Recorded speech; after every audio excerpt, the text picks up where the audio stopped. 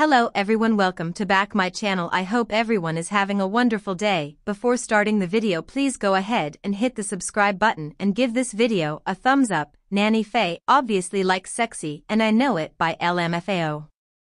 She grooved away head bobbing to the catchy song this weekend. And fans of Crisley Knows Best love it. After all, in early February, rumors ran around Instagram that she died. Clearly, Todd's mom not ready for the grave just yet. Plus, USA Network fans recently saw Nanny Faye shake her tail feather in a burlesque dance, and early February, Crisley Knows Best fans endured a heart-stopping moment.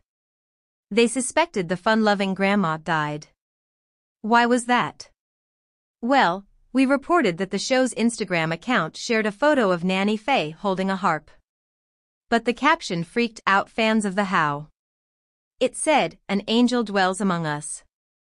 Naturally, they became fearful as many people took it as an obituary.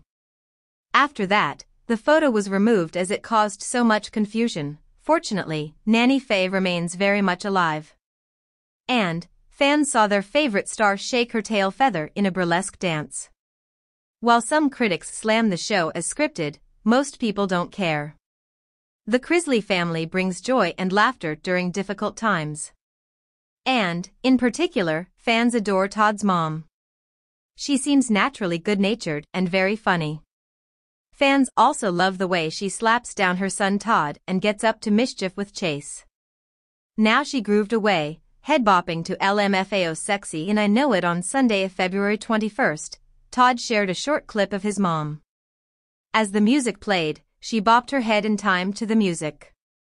Crisley Knows Best fans reacted to the amusing clip. Over 150,000 people watched the short clip of Chase, Savannah, and Grayson's grandma grooving to the music.